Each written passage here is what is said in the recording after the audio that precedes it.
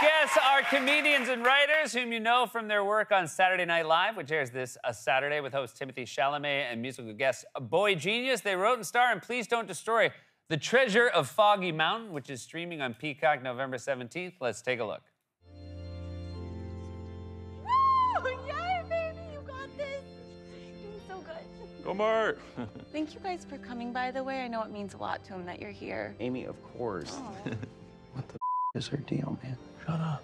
She's right next to us. What is her problem? She's fine, man. She's honestly really nice. It's just, I don't know why Martin is so Afraid? He's petrified right now. Looks like he's being held at gunpoint. I know. And what the is going on with that suit? I don't know, man. It's huge, dude. He looks like the son. He looks like a pimp in a high school play. I baptize thee in the name of the Father, the Son, and the Holy Ghost.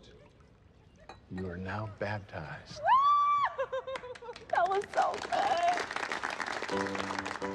Please welcome to the show from the comedy group Please Don't Destroy, Martin Herlihy, John Higgins, and Ben Marshall.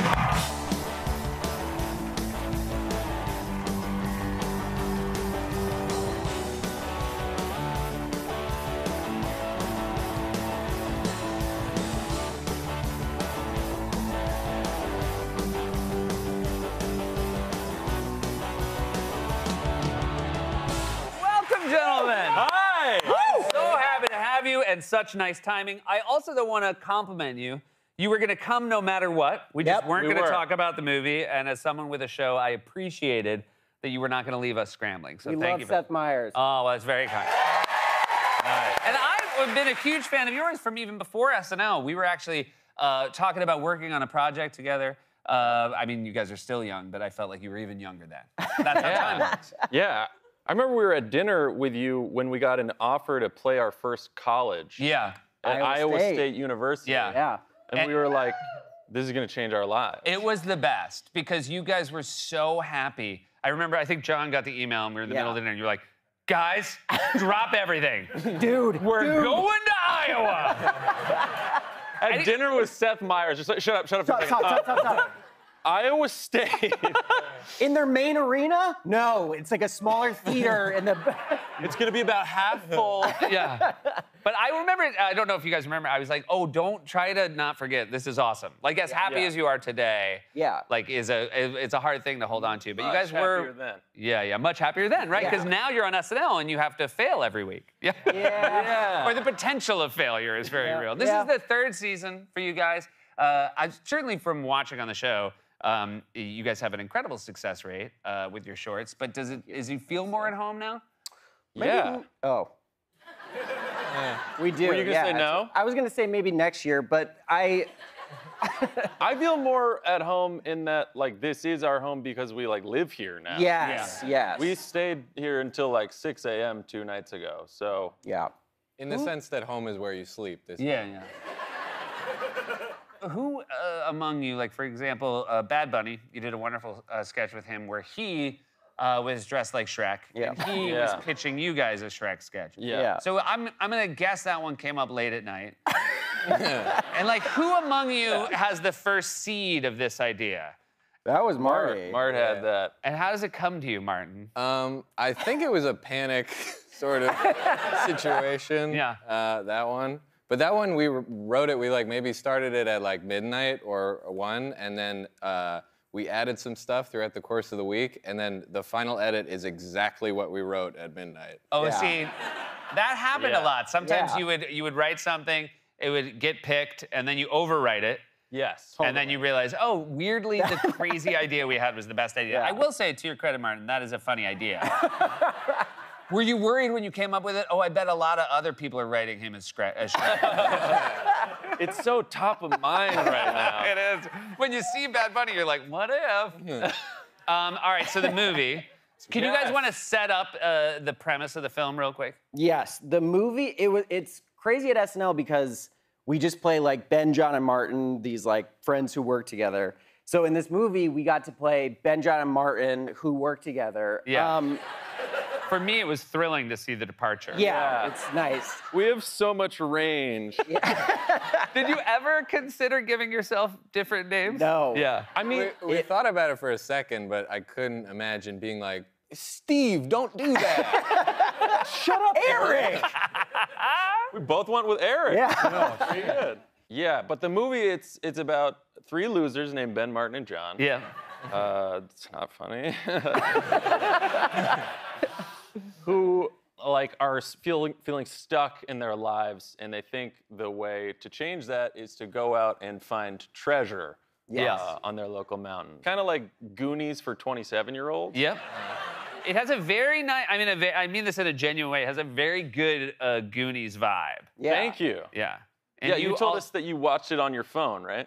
I watched your movie on my phone, yes. And the last time I watched Goonie was on an airplane. But you had some very good casting, Ben, for your father.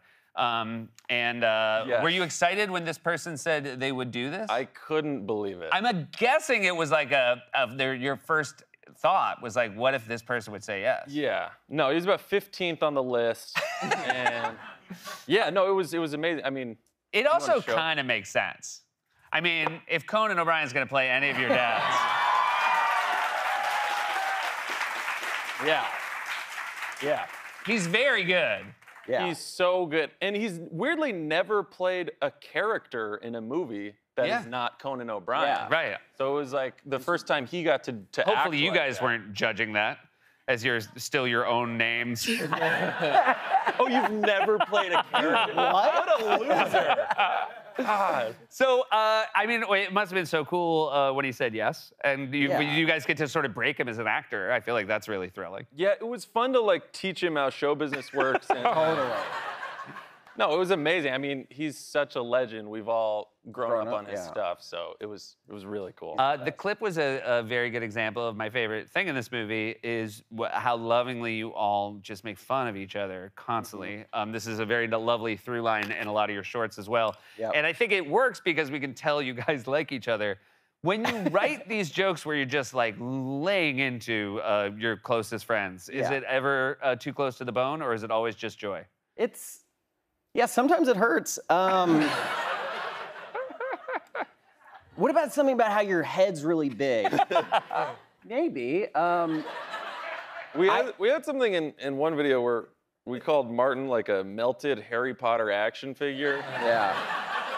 And that one bordered on too mean. Yeah. Just being like, I think most of the time the relief that we have thought of a joke surmounts any Oh, sort of- right. Completely. So you're like, you don't even care that it's at your expense. Yeah, You're yeah. like, if this Like, is a laugh, we will take It works. Put it in. Yeah. It's done. Shoot We'll it. talk about it in 15 years in therapy. We do not have to deal with this now. You guys also, I'm just wondering, like, when you're on set, and obviously, Judd was probably on set a fair amount of time. You got Conan on set, like, and it's this movie you guys wrote. yeah. Was it surreal, like, as you were shooting this thing? Every day was a dream. I couldn't believe we grew up on Judd's movies. Yeah. And to be able to do one with him was like mind blowing. Also, like 90% of our videos we shoot in like a 10 by 10 office. Yeah. Yes. And so we were like, there's a scene in the movie where I'm being flown up on a crane in a wingsuit, like on a mountain, and it's just like the scale was unbelievable. It was crazy. And it was 102 degrees like every day. We were in North Carolina. And it was just, it was wild. Yeah, it was really They say at hard. 102, you want to be in that wingsuit. Yeah, Yeah, definitely. They had umbrellas because the sun was too intense. I had a guy come up to me and said, the science says if you take your shoes off, you'll cool down faster. Like, it was like a wax suit that was like trapping all the heat in. I was being raised closer to the sun. Guys were like pouring water bottles inside of me. Yeah. I was like, let's do another one. Let's go again. Whenever a guy's like, the science says, and it's like shoe related, it might not be a science book. Yeah. You guys, you did something very cool today, which I want everybody here to know. You put the first 4 minutes of the movie on YouTube. Yes. So right now you can go and check it out. Yes. It's very funny from the second the movie starts, so I hope everybody will go do that and check that out. Thank you. Thank you so much. Just one long YouTube video, basically. Yeah.